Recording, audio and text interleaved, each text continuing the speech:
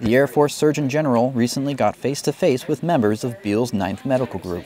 Lieutenant General Thomas Travis arrived on Tuesday along with his personal advisor, Chief Master Sergeant Jason Pace, and the Air Combat Command Surgeon General, Brigadier General Sean Murphy.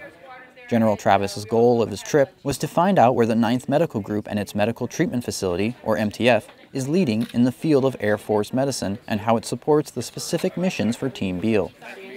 When we go to the MTFs, much as we've done here, we look to make sure where we're leading Air Force medicine and where the MTF locally is providing support is being very supportive of the specific missions that this wing has to provide, or any wing that we visit. General Travis met with every section of the clinic, hearing straight from the airmen about their progress and challenges. After coining a few exceptional airmen and snapping a few selfies, the general toured the 9th Physiological Support Squadron to get a hands-on look at the full pressure suits and the work that goes into turning a standard pilot into a high flyer. Beale has one of those unique, very specialized missions. I wanted to make sure I get out here to see it and make sure we're doing the right thing. General Travis ultimately came away with a better understanding of the unique support that the 9th Med Group provides. Everything from mental health for ISR personnel to health and wellness for U-2 pilots.